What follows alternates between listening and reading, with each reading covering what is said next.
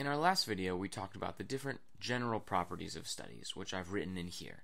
Experimental versus observational studies, talking about directionality, whether they're forwards or backwards, and their timing, whether it's a prospective or a retrospective study. In this video, we're going to be talking about two specific types of studies, which I've written in here. One, cohort studies, and two, case control studies. And we'll be discussing what they are, their pros and cons, and which characteristics of studies we talked about in last videos each of them retains.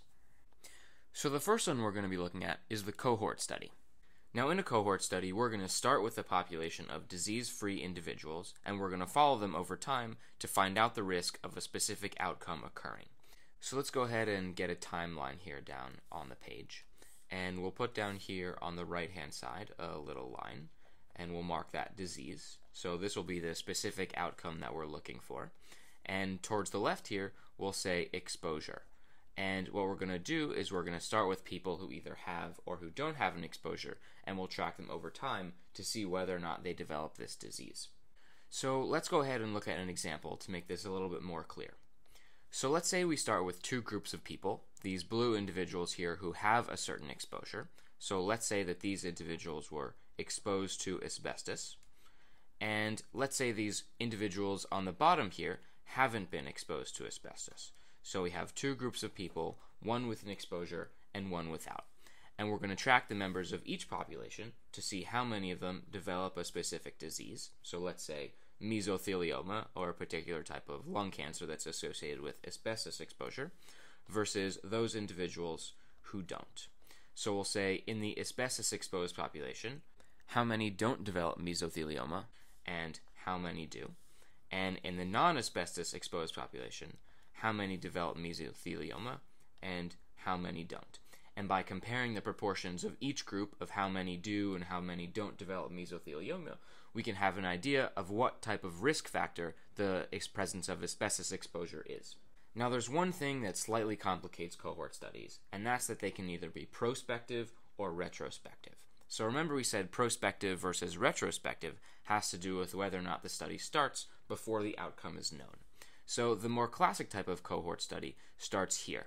So I'll draw this orange person, which denotes the experimenter, starting before the outcome is known, and following them over time. So because this starts before the outcome is known, this would be a prospective study.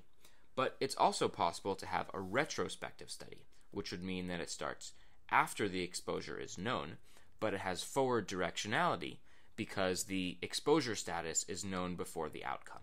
So in this case, you might be looking back over company records and knowing who ultimately developed a specific outcome, but you're going to start by knowing their exposure status, which makes this a retrospective study. So in terms of our original study characteristics, we know this is an observational study because there's no randomization. It's always going to be in the forward direction or have forward directionality because the exposure status is going to be known before the outcome status is. And we've said already that it could either be prospective or have retrospective timing, depending on the individual parameters of the specific study in question. The last thing to say about cohort studies is that they have some specific advantages and disadvantages. On the pro side, you can definitely tell causality because exposure precedes disease. And you can also study multiple diseases at once and see which specific exposures lead to what diseases. On the other hand, there are some bad things or some disadvantages. Prospective studies generally last a long time, and so they can be costly and have lots and lots of time costs associated with them. And so they're inefficient for rare diseases or ones that take a long time to develop. They also are specifically prone to lots of loss to follow-up bias, which means that since you're following these people over time, you're more likely to lose track of them or have them drop out of the study for whatever reason, which would affect your results. The last type of study we're going to look at is the so-called case control study. So this type of study is really just the reverse of a cohort study. In case control studies, we'll start with the disease population, the cases, and we'll compare them against a group of controls, which don't have a disease, and we'll look back in both groups to see if we can determine what was different in the case population, or what exposure they had that was different from the control population that may have led to the specific disease in question. So the first thing we're going to do, like we did in the cohort studies, is we're going to start with a timeline. And we'll mark down on the right-hand side, we'll say some disease. This will be our outcome. And on the left-hand side, we'll mark some exposure. And this is what we're going to be looking for. So let's say in this example, we're interested in coronary heart disease. So we'll say these yellow patients have coronary heart disease. And we'll say in pink, these individuals do not. So we'll just draw CHD with a line through it. And we're particularly interested in the relationship between smoking cigarettes as a risk factor for this disease.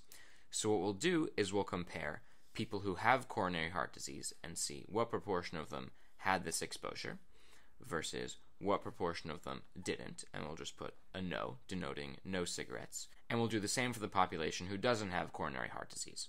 So we'll say how many people don't have the exposure of smoking cigarettes versus how many do. And by comparing within the diseased and non-diseased population how many smoked and how many didn't, we can get an idea of what kind of a risk factor smoking is for this particular disease, coronary heart disease. So in terms of the parameters from the first video, we know it's observational because there's no randomization on the part of the experimenter. We know it's going to be in the backwards directionality because the outcome is determined before the exposure status, or we know the outcome rather before the exposure status. And it's going to be retrospective because the study starts once the disease is known already. So to symbolize that, we'll just draw our little experimenter man right here and say that he looks back after the outcome status is known and looks back towards the exposure to see if he could find out what type of exposure there was that may have caused this specific disease. In terms of the pros and cons of case control studies, you can analyze a lot of different exposures, which makes this really powerful when you're looking back. You also don't need a huge sample size because you're starting with people who either have the disease or who don't. On the other hand, you're dealing with a specific type of bias called a recall bias, which means that because you're relying on people's memories, there's bound to be some errors and some mistakes that people make. You're also limited because you can only deal with only one disease at a time, and it's definitively tough to determine causality because it's tough to say whether or not this specific exposure caused for sure this specific disease. So all you can really say is the presence of a specific exposure is a risk factor for a specific disease.